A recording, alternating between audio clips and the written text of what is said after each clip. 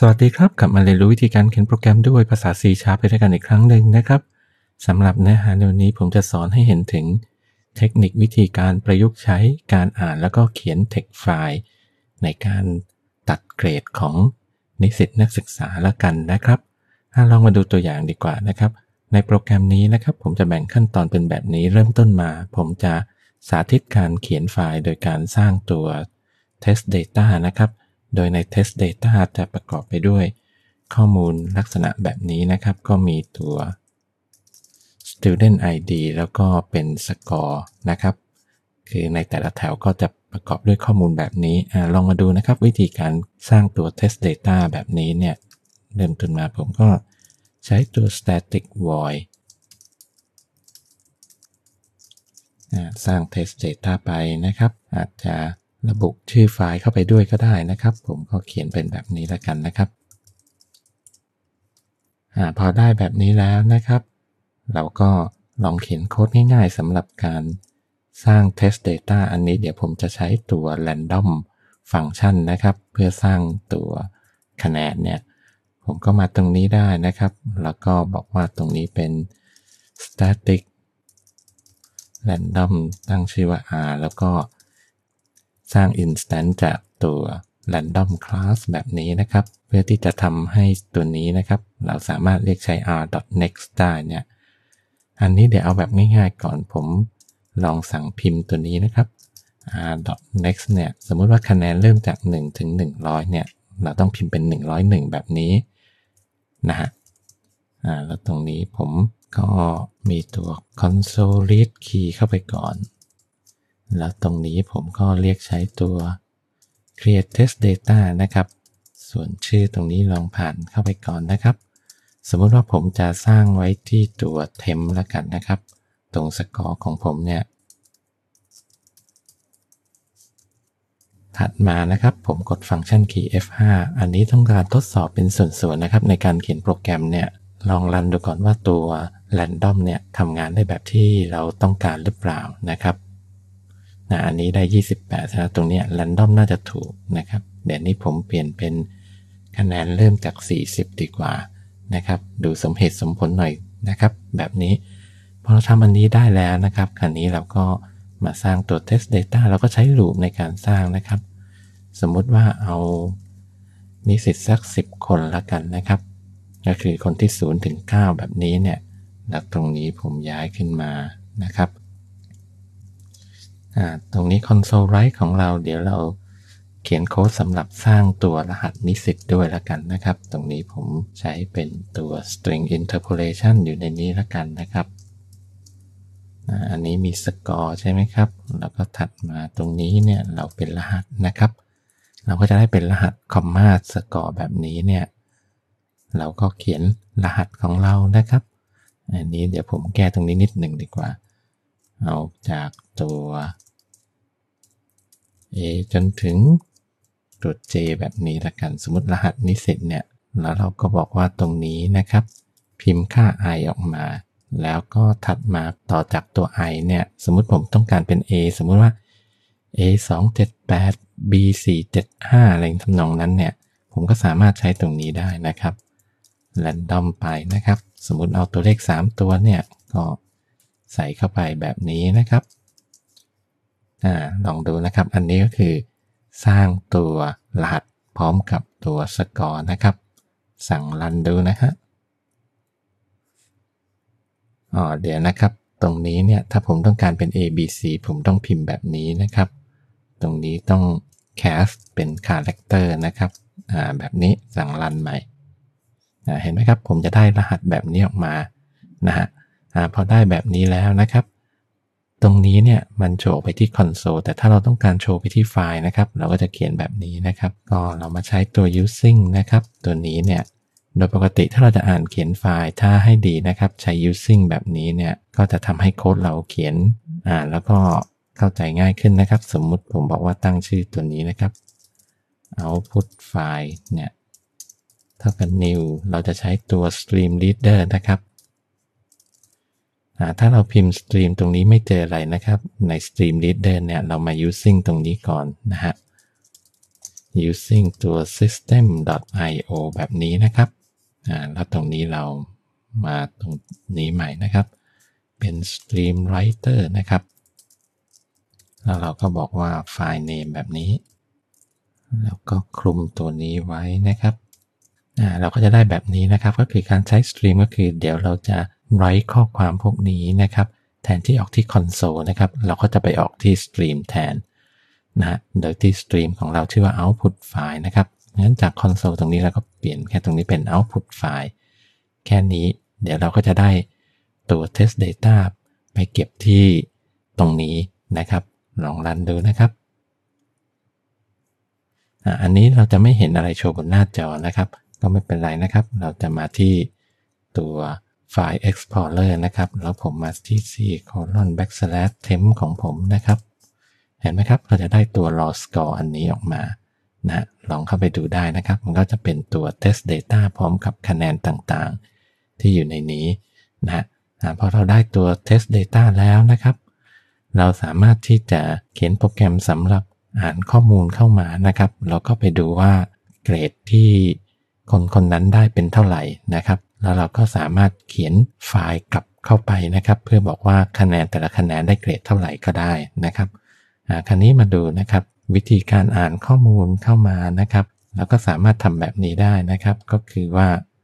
อันนี้ผมเขียนตัว static calculate แบบนี้แล้วกันนะครับเราบอกว่าตรงนี้เนี่ย score input ไฟล์แล้วกันนะครับแล้วก็ตรงนี้ก็มีเป็น score output ไฟล์เราเขียนแบบนี้นะครับแล้วเราก็สามารถอ่านไฟล์นะครับการอ่านไฟล์เนี่ยอันนี้เนื่องจากไฟล์เราไม่ใหญ่มากนะครับเราสามารถอ่านเข้ามาแล้วก็เก็บเป็นตัว array ของ string ได้นะครับก็คือข้อมูลในแต่ละบรรทัดก็จะมาเป็นสมาชิก1ตัวใน string นะฮะนี่ผมเขียนนี้แล้วกันนะครับตัวนี้ใช้แบบ convenient method นะครับบอกว่าไฟล์แล้วก็ read all lines แบบนี้นะครับแล้วก็เป็น score input file พอเราอ่านเข้ามาได้นะครับแล้วก็บอกว่าตรงนี้นะครับเราจะทำการเขียนไฟล์นะครับตอนตัดเกรดเนี่ยเราก็จะเขียนไฟล์กลับไปผม copy ข้อมูลบรรทัดที่9มาแปะไว้แบบนี้นะครับและในนี้ผมก็ใช้ตัว for each นะครับตรงนี้เนี่ย collection ก็คือตัว lines ตรงนี้นะครับตรงนี้เนี่ยผมใช้ตัว implicit type variable นะครับตรงนี้มันก็คือตัว string ของ item นั่นเองนะฮะอันนี้ผมเปลี่ยนเป็นชื่ออื่นก็ได้นะครับอย่างเช่นใช้คำว่า line แบบไม่มี s เนี่ยพออ่านมาได้นะครับผมจะต้องทำการ split ตัว data นะครับมาดูตรงนี้เนี่ยข้อมูลของเราเข้ามาเป็นแบบนี้ผมต้องการ split ตัวคะแนนออกมาเพื่อที่จะไปตัดว่าเป็น A B C D นะครับงั้นตรงนี้เนี่ยผมจะต้องเขียนโค้ดเป็นเหมือนกับว่าตัวแปร s นะครับเท่ากับตัว line ตัวนี้แล้วก็ split นะครับ split ด้วยตัว comma คันนี้นะครับแบบนี้เราจะได้เป็นตัว s0 แล้วก็ s1 แบบนี้นะครับ2ตัวนี้เป็น string นะฮะลองดูตรงนี้ได้นะครับมาที่ว่าเห็นไหมครับมันก็จะบอกว่าตัวนี้เป็นตัว array ของ string นั่นเองนะฮะเพราะฉะนั้นพอเราได้แบบนี้มานะครับเราก็สามารถที่จะคำนวณสกอร์ได้อันนี้สมมุติว่าสกอร์ของเราเป็น integer อย่างเดียวนะครับผมก็บอกว่าตัวนี้นะครับบอกว่า pass ตัว s1 นะครับตัวนี้ก็ได้เป็นสกอร์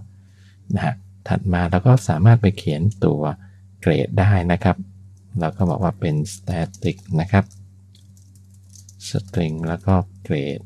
ผ่านค่าตัวสกอร์เข้ามาแบบนี้แล้วผมอาจจะเขียนเป็นแบบนี้นะครับว่าเป็นตัว string นะครับตัวเกรด letter แล้วกันย่อง่ายๆนะครับสมมติว่าเอาเกรดแบบง่ายๆก็คือเป็น A B C D นะครับพอได้แบบนี้ถัดมานะครับผมบอกว่าตรงนี้เป็นตัวแปรแบบ double criteria ตรงนี้นะครับผมบอกว่า85ขึ้นไปได้ A 75ขึ้นไปแต่ไม่ถึง85ก็ได้ B ไปนะครับแล้วก็ไล่กันไปนะครับ65 50ผมเขียนแบบนี้แล้วถัดมานะครับผมก็ใช้ตัว loop นะครับในการทำ loop ตัวนี้ก็เป็น G letter นะครับ